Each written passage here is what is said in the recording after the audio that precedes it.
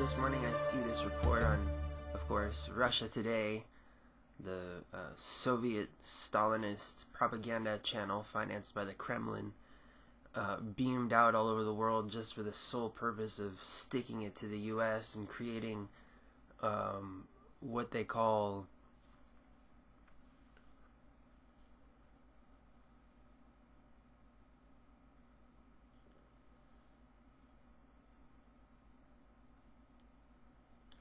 demoralization in the United States public. There was a former KGB agent who would have been all over this Russia Today broadcast. If you go in YouTube and you type in former Russia KGB agent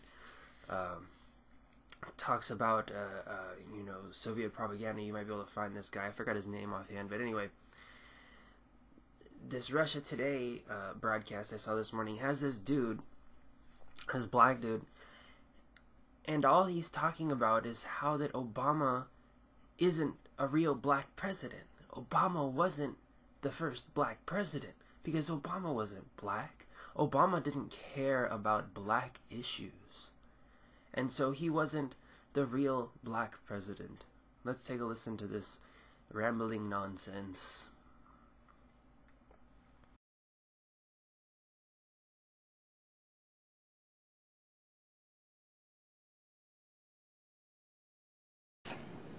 What has the first black president done for the black community in America?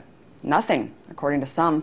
Just recently, Obama's been catering to a number of minority communities in the U.S. First, it was the LGBT community. At a certain point, I've just concluded that, for me personally, it is important for me to go ahead and affirm that I think same-sex couples should be able to get married. Then it was the immigrant community. This is a temporary stopgap measure that lets us focus our resources wisely while giving a degree of relief and hope to talented, driven, patriotic young people. It is the right thing to do. So what about African Americans? Obama hasn't made moves to deal with African American inequalities in this country. In an op-ed titled, "Obama's not the first black president, he's the first president who is black," Wilmer Leon describes Obama as a, quote, functionary of a government in the service of wealth and empire. To join me now to speak more about his article is Dr. Wilmer Leon himself. Thanks so much for coming on. Thank you for inviting me. So what do you mean by Obama is not the first black president? Well, what I mean by that is, as I say in the article, that a black president would have come to the Oval Office with a black agenda. He would be using his bully pulpit to articulate and advocate for positions and issues that are specifically relevant to the African American community. For example, disproportionate levels of incarceration in this country, disproportionate levels of poverty in terms of the black community in this country, health care issues that are specifically targeted to the African American community.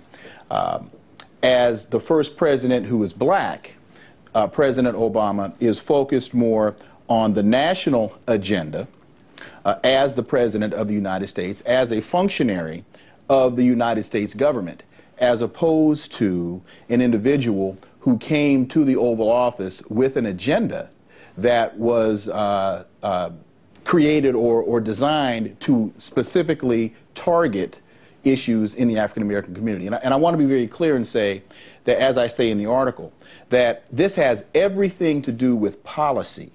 It has everything to do with an agenda and has absolutely nothing to do with the person or personalities. And you also mentioned in your article the NDAA, extrajudicial assassination, yes, and also Guantanamo Bay. Yes. How is that part of the black agenda? Well, it's not so much a part of the black agenda as it is, I say in the piece, that an African American president would not have signed the 2012 Defense Authorization Act that in part allows for indefinite detention of American citizens, that an African American president would not have backed the assassination of Muammar Gaddafi. An African American or black president would not have had an attorney general come out and say that the United States government can assassinate Americans anywhere in the world. And the reason is because a black president would have come into the office with a historical understanding, for example, of the FBI counterintelligence program. A black president would understand how the United States government infiltrated civil rights organizations in the 60s and undermined the efforts of the civil rights organizations. He would understand how the government has been used over time to undermine efforts for civil rights and civil liberties by African American organizations. So having that historic understanding, he would be less inclined to support legislation or support ideas that would enable the government to engage in those types of behaviors today. Do you think that he doesn't have a historical understanding of what has happened in the civil rights era and also? Well, I'm sure that President Obama, particularly being a constitutional scholar, is very much aware of that history. But again, because he does not bring that agenda into the Oval Office, that's not what is controlling his thought process, that is not what is controlling his vision. He is more concerned with, as he says, he's the president of everybody. And also I want to be very clear to say, I'm not saying that he should bring this to the Oval Office. I'm making the observation that he has not. And that it's very important at the end of the day, what I believe the African American community needs to understand. That is, if we as a community, if we as an interest group are looking to have our issues addressed, then we have to make it happen. We have to do, as Roosevelt said to A. Philip Randolph in 1936. He said, yes, Mr. Randolph, I agree with you. Go out and make me do it. I think there are too many of us in the African American community that are sitting idly by waiting for President Obama to do what we believe needs to be done, instead of being in the streets as the gay and lesbian community has been, being in the streets as the Hispanic community has been. We need to be in the streets championing our issues the same way that other organizations, such as AIPAC. There's no way in the world that AIPAC is going to sit idly by and allow an American president not to focus foreign policy on Israel in the manner in which they want it addressed.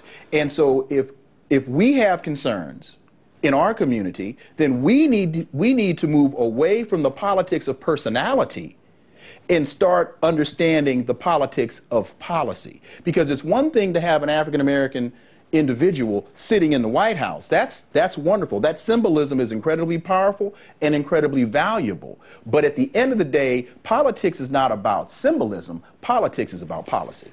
Wilmer, are you surprised, though? I mean, Obama didn't really grow up in any relation to the black culture. He didn't grow up in the ghetto. He's always been a very privileged man with a rich family. Are you surprised at him kind of evading really honing in on the focus of the African community? Well, first of all, the African American community is much more diverse than urban, and President Obama did not grow up wealthy. He was born to a single mother.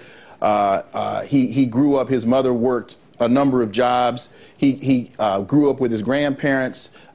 True, he did not grow up in the traditional, we'll say, African American community. But the point, again, is not individually focused, it's policy focused. So whether President Obama grew up in Harlem or whether President Obama grew up in Denver, Colorado, it's still incumbent upon those in the African American community to ensure that our interests are being articulated and that our interests are being acted upon, no matter who is in the White House. And I think that to me is the point that your audience needs to take away from this conversation, is that the fact that there is an African American in the White House is a wonderful thing.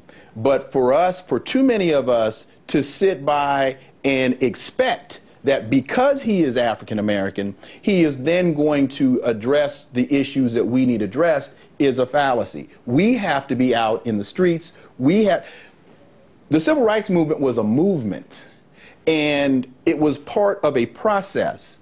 And too much of that process has been forgotten.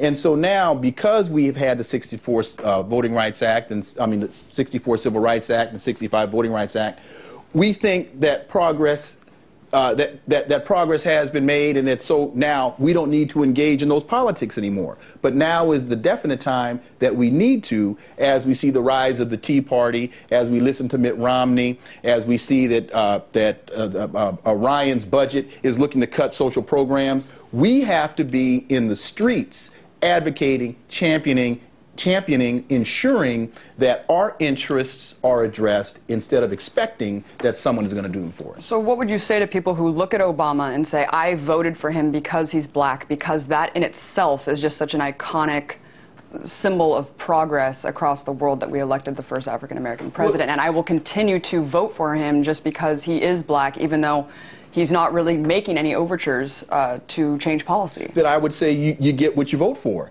And you voted for symbolism, and you got symbolism. But politics, again, has to be more than symbolic. It has to be based on policy.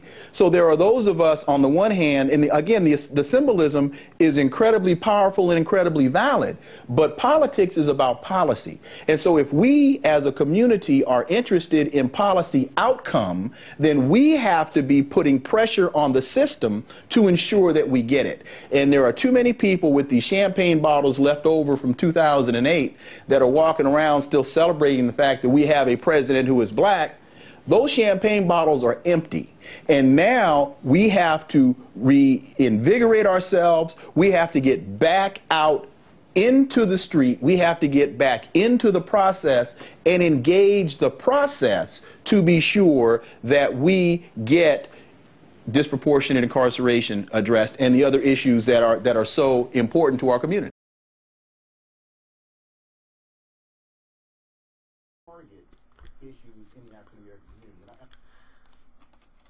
Now, this is a complicated issue, you know. I would begin by saying I think it's that very attitude that this gentleman is showing, that, oh, this dude isn't black enough. I think that's that very same attitude that perpetuates a lot of the negative tendencies in black youth, you know, culture, or just black culture in general. Oh, you know, you're not black enough. Who the hell are you to decide what kind of person that Obama should be just based on their skin color? I mean, seriously, Obama wasn't raised in the same exact environment as you. He's only half black, by the way. And you're going to tell him, oh, he's not black enough. You racist scumbag.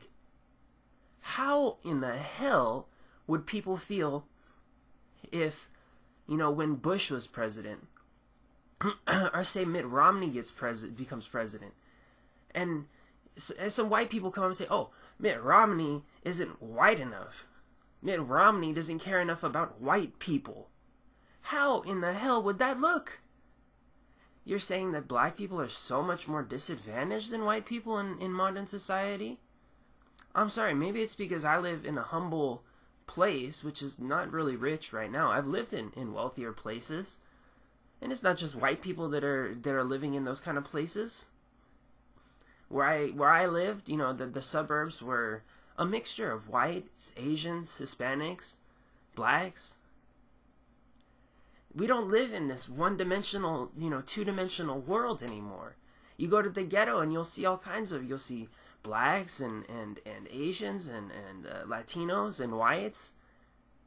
It's not just a homogenic thing exactly anymore.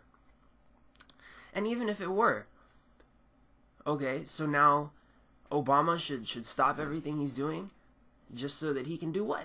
Give a bunch of money to underprivileged people in the ghetto? Give a bunch of money to black people? What is it that you want? The lady said that, you know, Obama isn't from those kind of environments. He wasn't raised in an urban environment. And the guy goes on to say, oh, well, you know, not all blacks are from urban environments. Well, then what's your issue? If all blacks are just in the same environments as whites, then what's your point?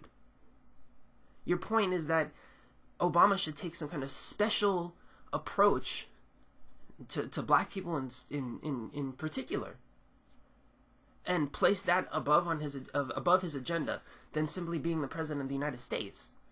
And exactly what would he do? more education, more jobs, more money for these kids in the ghetto who are, you know, just complete scoundrels, frankly. These kids who were raised by a previous generation of you know, ragamuffins who are just, you know, patrolling the street and living on the street and knowing nothing but the street. These people are just going to all of a sudden get it all together because Obama comes down from the clouds and lifts them up and elevates them and liberates his people, like Moses parting the Red Sea and taking the blacks from Pharaoh, you know, the poor, not the poor, but the rich white oppressors. Obama's going to come and lead the blacks out of Egypt. If anybody had that role at all in his story, it would be someone like Martin Luther King. You know what I mean? Even someone like Malcolm X. But Obama, his role isn't a black leader. His role is the leader. So, I mean, all this stuff is just nonsense. It just goes to show the kind of, you know, political correct, where political correctness and, you know, quote unquote white guilt and favoritism, splitting up the society into groups and favoriting certain groups over others, where it all leads. We don't live in the 30s anymore, my friend. You know, like I said, I live in a humble area where whites and blacks, Mexicans are all equally impoverished. Pretty much. So, I don't understand this whole thing that we need to, or that Obama needs to be more black and come down and help black people. Really? If anything, like I said, the people who helped black people were the people like Martin Luther King, even Malcolm X. You know, giving black people hope, giving black people inspiration to follow a more righteous path. You know, that's really being that Moses and leading the black people out of slavery. You know, they were enslaved, actually, so it's another example. But you can't just liberate people with government programs and with money. And what? You take all the black people and raise them up into middle class status? On the back of who? Who's going to pay for that? And why should another group pay for that? And what is paying for that even going to do? Like I said, if you have these people who are in these really strong inner city areas, who are the ones who are really the most downtrodden, their minds are so warped from living in these areas. You're just going to give them a bunch of money and everything's going to get better? You see, people like this, they have no idea what the fuck they're talking about. And of course, Russia today gives them all the venue that they can, because as the KGB guy explained, Russia's business was to create dissension in America. In order to turn this group against the other group, that group against this group. They call it demoralization. And sooner or later, no one's able to see what's going on. Nobody cares about the country. I'm not saying that this is, you know, that all of the demoralization in the country is brought on by the KGB. Is RT? Hell yeah, you better believe that RT is a creation of the KGB, the intelligence agencies. It's funded by the Kremlin. So there's that. I don't know why people give an ear to RT so much. They're just so eager to hear somebody who bashes America, I guess. And that's really freaking petty. And it doesn't really tell us anything about the truth or the untruth. It just tells us that some people are very immature and ignorant and not willing to actually think, but rather would just kind of feel things emotionally